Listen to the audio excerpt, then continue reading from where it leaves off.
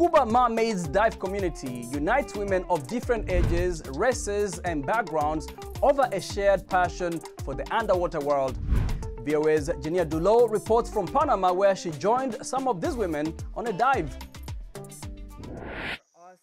Scuba diving instructor Myra Thomas gives a navigation refresher class to a group of women from the United States. She brought them to Panama to explore the underwater wonders of Coiba National Park. Scuba diving is a predominantly male sport, says Thomas, who tailors her instruction to women. How to teach women, how to incorporate some of the knowledge and skills specifically to women. And also be a little bit more caring, because I feel like women need a little bit more care.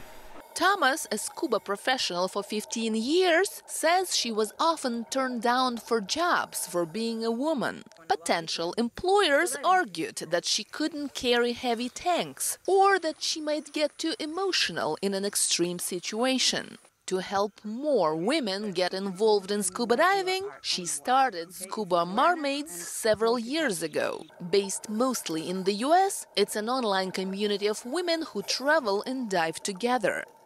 Stephanie Benjamin, a police officer from Texas, says scuba diving is an escape from the stress of her work. Scuba diving is so calming.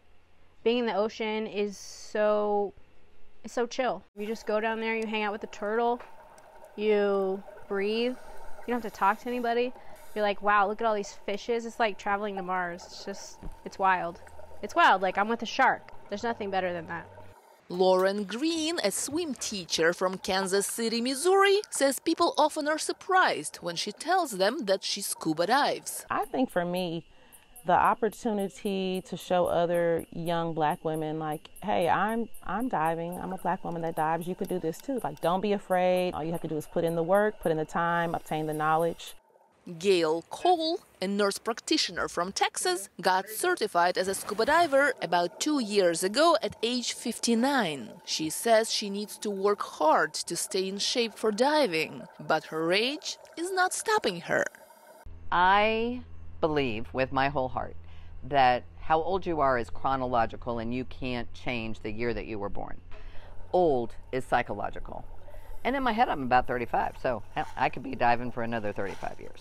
In just a few years, the Marmaid community grew from 80 people to almost 5,000. Members say wearing pink underwater is their way of showing that they are strong and adventurous. Genia Dulot, VOA News, Panama.